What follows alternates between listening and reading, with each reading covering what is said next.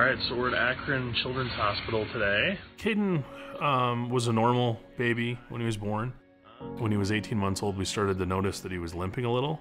As he got older, his ability to even use the walker and everything got a little bit worse, and he was pretty much wheelchair bound by the time he was about 8 or 9 years old. He wanted to say hi. He's saying out. He was diagnosed at the Cleveland Clinic with Leigh syndrome, which is a type of mitochondrial disease.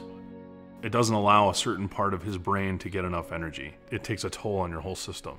And it's a tough disease because there's no cure for those diseases, and really all you can do is manage the symptoms. We were afraid to go out too much because we didn't know how to deal with it. You think about, where can I take a wheelchair? How am I gonna feed him with a feeding tube? Is it gonna be too hot? Is it gonna be too cold? You know, all those things that you think about, you know, they really make you feel hopeless sometimes. In early 2011, the wish granters came out and told Kaden he was gonna get a wish. And at that time, Kaden wasn't very verbal.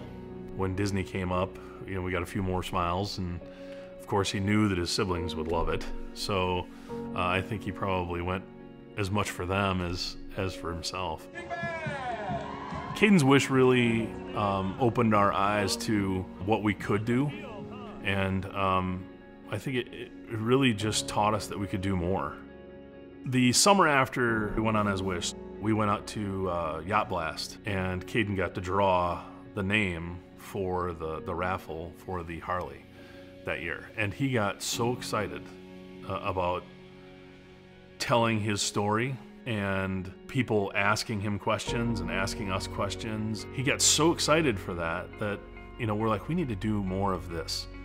You know, this is what he's passionate about. How could we give back, and how could we help other families feel this way? Just gave us a puck. And I think that was the realization at that event, was that we could really do a lot more than what we're doing.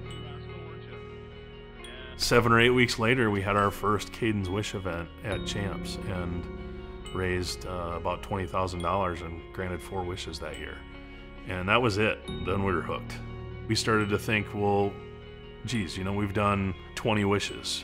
I think we could get to 100 in a few years. Let's just make a big goal and say we want to grant 100 wishes. This last Kaden's Wish in November of fall was difficult because Kaden wasn't there with us. We knew his life expectancy wasn't great, but he always battled back. This time was the exception in September of 2019. It was tough. It's been really tough since. He's kind of been the catalyst of our family and the center point for so long. We know that his wish was to give more wishes, and any way we can do that just helps. And it helps us feel like he's still impacting everybody here. I'm also so overwhelmingly proud to be Kaden's dad, and to see the impact that he's had. And I think that all I have to do is think about that, and I know that what we're doing is what we're supposed to be doing.